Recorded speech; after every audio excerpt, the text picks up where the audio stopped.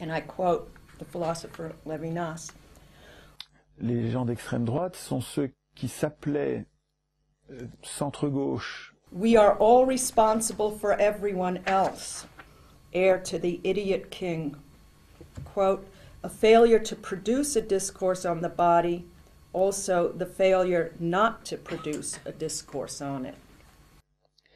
Et se sont appelés républicains, démocrates, alors que c'était des crapules, des voleurs, des négriers, des esclavagistes qui tiraient sur les mineurs en grève, qui assassinaient les gens de la commune, des bains de sang, des bains de sang. Et ces gens-là s'appelaient centre-gauche, républicains, alors qu'ils étaient d'extrême droite. Quote from Dostoevsky, there is only one positively beautiful figure in the world, Christ, so that the phenomenon of that boundlessly, infinitely good figure is already seen as an infinite miracle, but he is good only because he is at the same time ridiculous. Mangled and breakable, the fragile body, bless you, the fragile body. Don Quixote's slender one figure. Don Quixote's slender one with little flesh on his bones. Don Quixote, weak and foolish, figured as a character Christ brains have dried up in the eyes of a Nietzsche, just as he was in the eyes of the ancient world. Such is Christ in his kenosis, in the eyes of a Nietzsche, just as he was in the eyes of the ancient world. Au point que les électeurs se sont mis à ne plus voter à droite, enfin du côté des soi-disant républicains.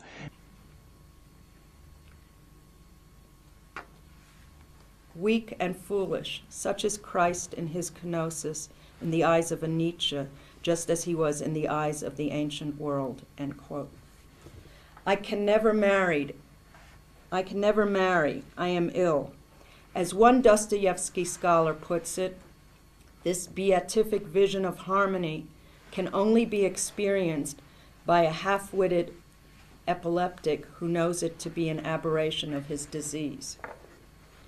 In fact, epilepsy itself, what Shakespeare and Julius Caesar called falling sickness. Les fascistes, les gens d'extrême droite, c'est les propriétaires, mais les grands propriétaires, les possédants, les grands possédants, les ultra privilégiés, qui sont prêts, qui veulent bien de la République quand ça leur donne tout le pouvoir.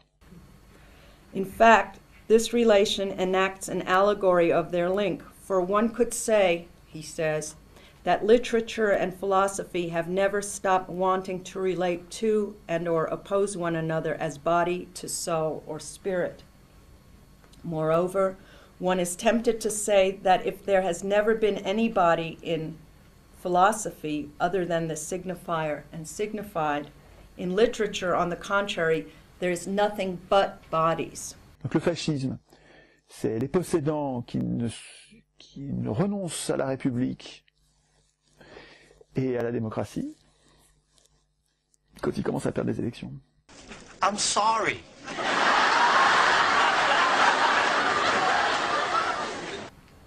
So he connects the body to the thought of thinking, responding with an almost unreadable acquiescence to the question that Heidegger poses, what is called thinking. Can I just stop you right there for a second? When people do this, I don't really know what that means.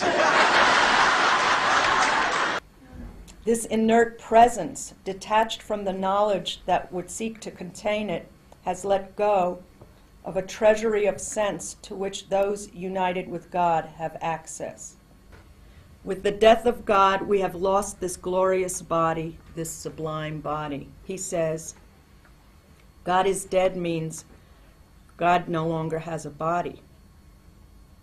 I'm not quoting Dostoevsky here, but no, see.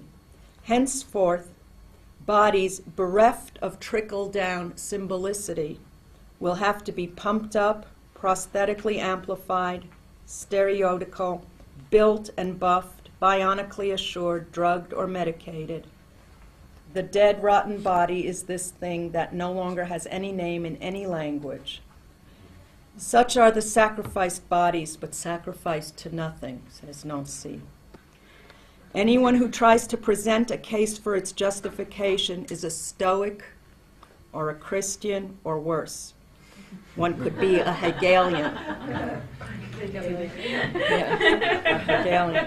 I'm not hygienic. I don't wipe properly. I lack style. I have no charisma or self-esteem. I don't own a toothbrush or let my scabs heal. I can't reach all the parts of my body.